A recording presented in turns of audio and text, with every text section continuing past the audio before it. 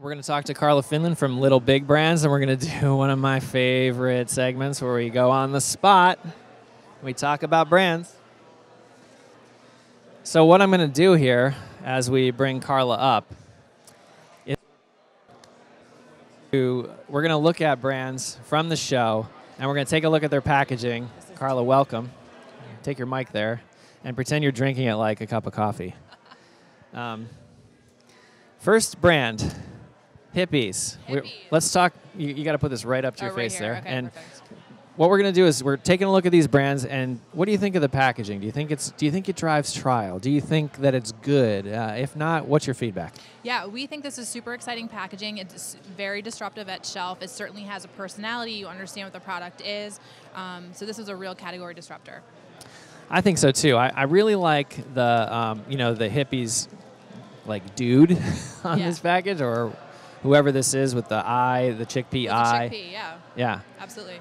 And they recently, I think, did a really quick package design revision where they added more flavor coating at the bottom, so it's even easier to shop than it originally was. And this is a new flavor called Nacho Vibes. What do you think of the color coding here for the flavor? It certainly says nacho. It looks delicious, and I'd definitely pick it up. This is definitely the color that was established by the Dorito, by Doritos as nacho cheese. So absolutely. And of course, this one I think is better for you. And I don't know if. And the question I have is, because it's a better for you chickpea puff, is it actual cheese? Do we know? We don't really know from the packaging. We don't really know. We don't really know from the packaging here. But let's move on to the next brand here. Thanks, hippies. Oh, Belgian boys. Love these guys. Love the brand personality. Love the brand story. Super easy to shop in terms of the color coding. You know exactly what you're picking up. I think the only thing that they might want to do is optimize the product photography here. It could be a little bit more appetite appealing, but again, I mean, once you've had one of these, they taste good. So I like that it's made in Belgium. And that they put authentic as one of their primary call-outs here. Because when you get this and you taste it, it tastes a lot like, the Liege waffles that you get on the mountain when you're skiing. So I'm pretty happy about this product here. Absolutely. The co-founder is a woman. So she always says she's the Belgian girl of the Belgian boys. So I'm like, maybe it should be Belgian boys and girls. Yeah, I don't know. absolutely. Not sure. Got to get the women in there. Exactly. Next up. Shrewd Food. Love this name. you love a lot of these. You're a mad love. I picked all the right brands. However, it's a super functional design, which is great because you know it's good for you. I think the one thing that we might want to do is add a little bit of appetite appeal here because we tried them. They taste great, but that's not coming through via the product photography. So there's definitely opportunity here too. Yeah, for me, this is a very sort of medical-looking package. Exactly. It almost reminds me of gum. A little bit. In the packaging, just the way that it kind of comes together here. I do love that Protein Crisp is the hero. And the thing, though, is it's more of a puff than a crisp. A crisp is a chip to me. Right. So I'm like, there's a few things here that are like, I'm questioning when I pick this up if I'm going to get what's actually in the package. Right. But this, I usually trust the picture. Picture looks like a puff. And then I'm like, what is this thing? Okay, 12. But they do a really good job of kind of exploding with 12 grams of protein, high protein, low carb, and then it doesn't need to say high protein after 12 grams, I think. There's a little bit of repetitiveness on here. There's some places that we can kind of take this down, maybe add some more white space. Yeah. I think overall we'd just like to see some more appetite appeal on here because we tried them and they taste great. It's just not coming through. Definitely. Maybe more of these protein crisps on the front.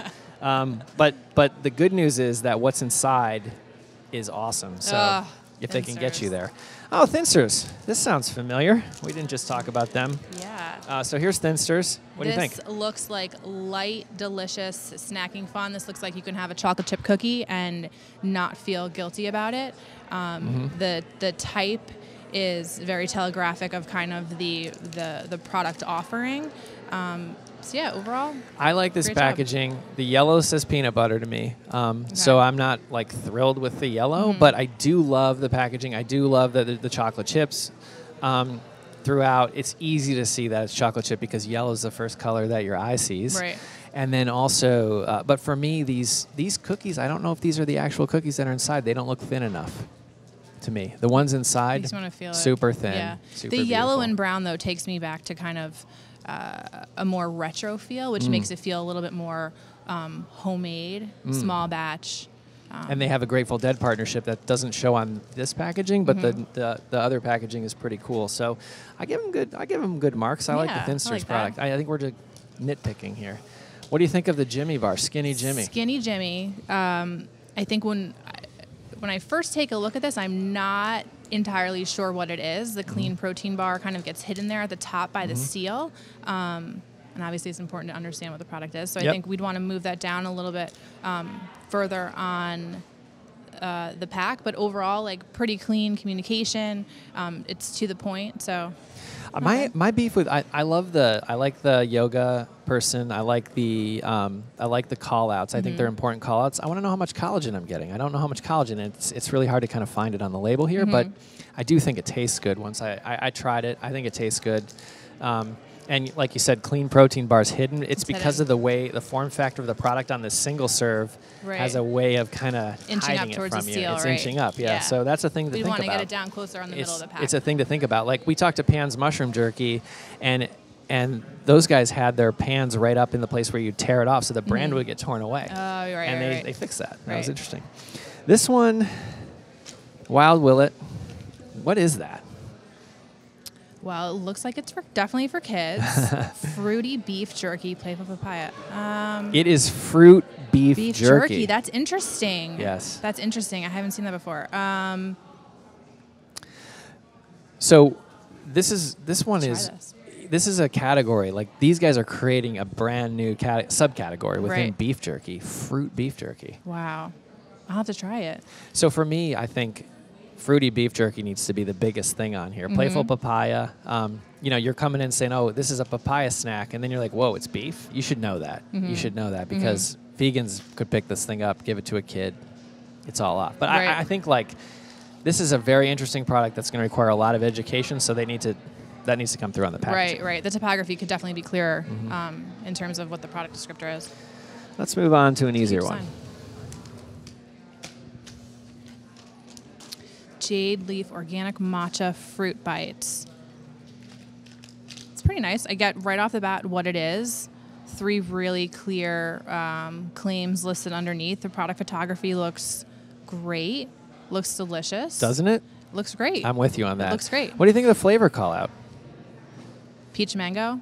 I think this could be a little bit stronger. Well, for me, I think this is one of the best flavor call-outs we've seen because of 3 things. 1 is that it says peach mango. Yep. 2 is the color's peach mango. And 3, there's a peach and a mango. Right. And then the matcha in the green, I think like they've done a really good job with their color palette.